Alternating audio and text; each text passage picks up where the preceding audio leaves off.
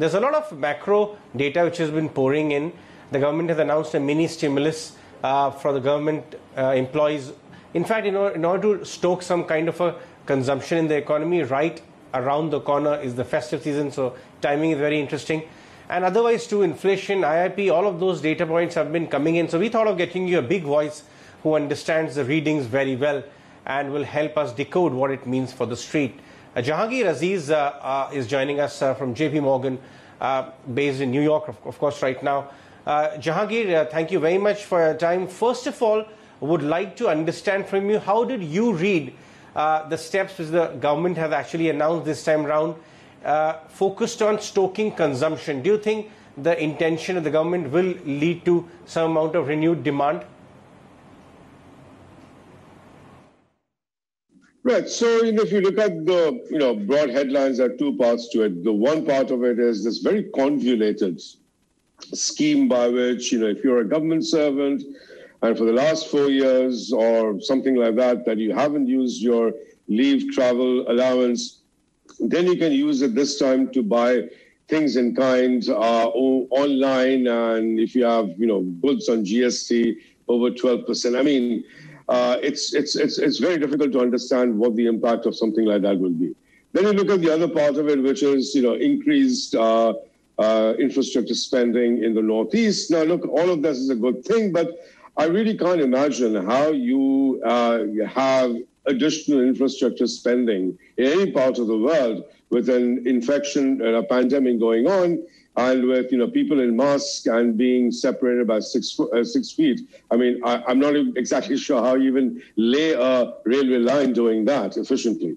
But more importantly, and this is the part that is really inexplicable, that if the government if you do actually provide extra stimulus, and then you say at the same breath that the government borrowing or the fiscal deficit is going to remain the same, then really there has to be some other place from where spending has been reduced, because overall there isn't really any change in the amount of fiscal stimulus. Now, by rearranging expenditure, you might get a little bit of demand going, but it's going to be in the second decimal. So I'm really confounded by the logic of the government by saying that, well, we're putting out more extra spending and we are doing extra stimulus, but at the same time, same breath saying, well, there's no real change in the overall borrowing. So, as I said, it really confounds me.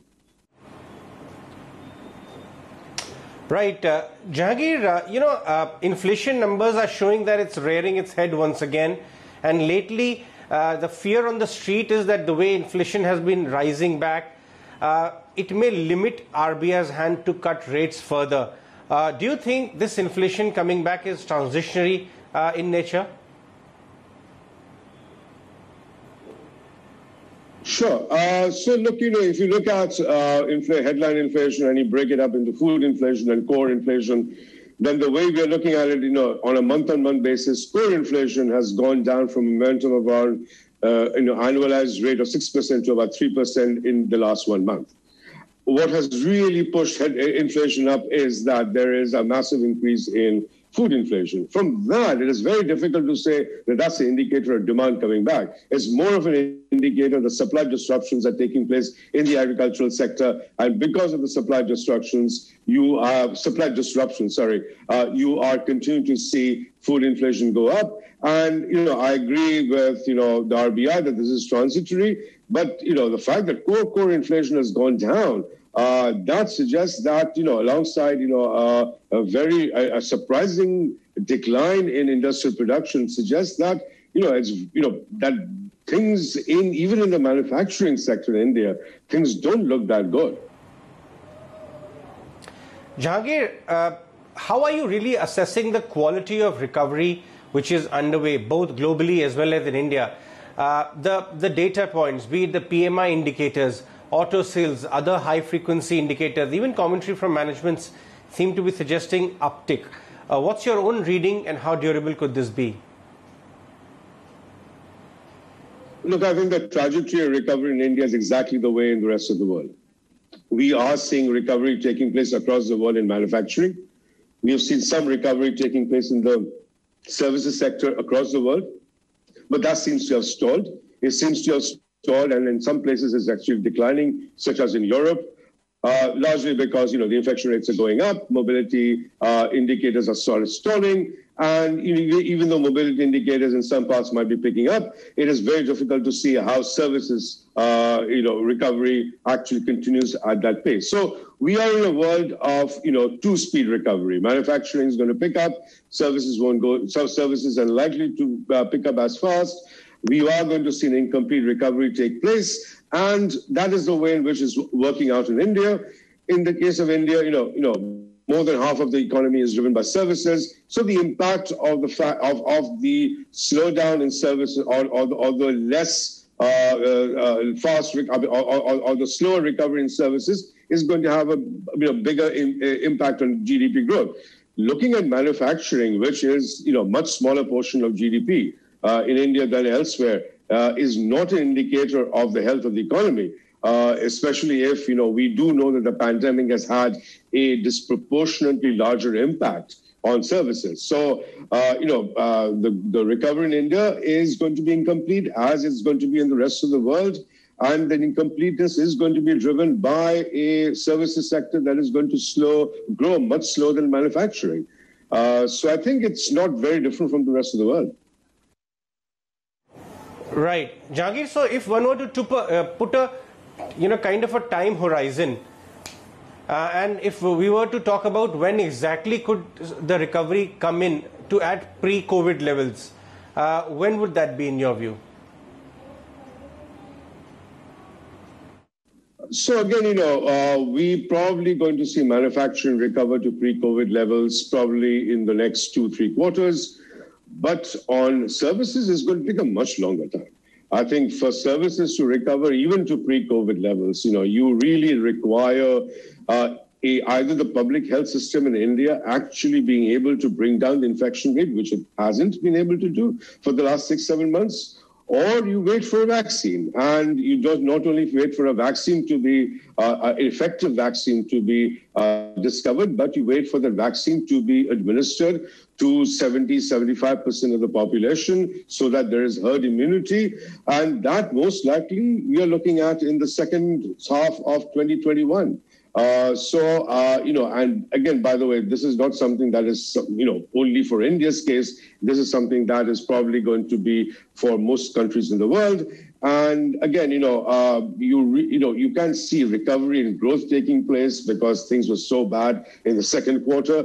But in level terms, it's going to take a very long time for activity to recover even to pre-COVID levels, particularly in India, which has a very large component of services that, as I've been saying, has been disproportionately affected. Clearly, government policies play a role in this, but that's a separate issue altogether. Jahangir, how's the buzz there in the US ahead of the election, the presidential elections? Everybody is watching out for it, even emerging markets. How important would they be this time for emerging markets in your view? It's very important for emerging markets. I mean, the world could move dramatically from a world in which, there was a very large increase in anti-globalization forces, anti-globalization sentiment, including the US-China trade conflict, the trade tariffs alongside it. And then you could see an administration which moves away from that policy. Our sense is that, most of the polls suggest that, it is likely that there's going to be a Democratic White House. Question is whether or not there's going to be a Democratic Senate. But broadly, it seems as if we are moving to a world in which the pressures on anti-globalization forces will probably recede, and that is a big positive now for emerging markets because we all depend on global trade. And of course, there will be people who will countries that will benefit more from it, and countries that will benefit less from it. Clearly, countries that will benefit more from it who are tied to the manufacturing cycle, and that seems to be China and North Asia more than anyone else. But I think also alongside the US election, there is this question of the vaccine, right? Do we get a vaccine by the end of the year or early next year? And if the vaccine is found, an effective vaccine is found, then I think that's also a game changer for emerging markets, but the game changing will now be felt in countries such as India, South Africa, and Brazil, which really have struggled with this public health system to bring down the infection rate. At least now there is a way out in which these countries can, over a period of time, maybe 6 months, 9 months, over a period of time, actually bring an end to this pandemic. Right. Jahangir, one last question. How have you been analyzing the commentary coming out of RBI? There's a fear on the street here that the rate cycle may be pausing. In fact, the rate cycle may pause for the entire emerging market. Do you subscribe to that view, or do you see scope for further rate cuts here in India? So I think, we are way too obsessed with, interest rate cuts or fiscal stimulus supporting demand. I think that, train has sort of left the station at this point in time. If we really wanted to boost demand, that was probably about 3-4 months back. Now it's the time to have monetary policy and fiscal policy that will preserve balance sheets of households and balance sheets of SMEs and also of corporates, so that when the recovery starts, when we do get a vaccine, and when that vaccine has been administered, so somewhere in the second half of 2021, when there is a reasonable chance of the economy truly normalizing, that our households and our SMEs and our corporates are not hamstrung by very damaged balance sheets. And that requires an enormous amount of income support to be provided right now. Again, not to boost demand. You really cannot boost demand when you are under these very trying conditions of the pandemic. It doesn't really work that way. But you can preserve balance sheets, and I think fiscal policy needs to play its part, which it hasn't, by providing significant amount of income support. And here I'm talking about income support. I'm not talking about spending in infrastructure or things like that. That can only have an effect only when the pandemic is behind us, and it can't actually have much of an impact while the pandemic is ongoing. And I think on the interest rate front, interest rate needs to be brought down. I find it very inexplicable when the MPC says, well, the increase in inflation or the inflationary forces are all transient, and we are operating under an inflation targeting regime, which basically sees inflation 12, 18 months ahead. And if these are transient forces, why are we struck by these transient forces and backward-looking inflation?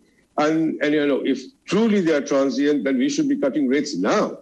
And I think real rates, looking forward, looking into the future, 12 months ahead, if inflation truly is going to come down, then real rates right now are way too high. So I would prefer to have a monetary policy right now that is cutting rates much more right now, simply to reduce debt service on one hand, and a government that is providing significant amount of income support so that people are not dissaving, they are keeping their balance sheets intact, such that when the recovery starts, they will not be hamstrung by damaged balance sheets. But that's clearly not the way in which either monetary policy or fiscal policy in India is going at this point. All right, Jahangir, we'll let you go on that one. Thanks so much for joining us. We really value your inputs. That was Jahangir Aziz talking about the macros.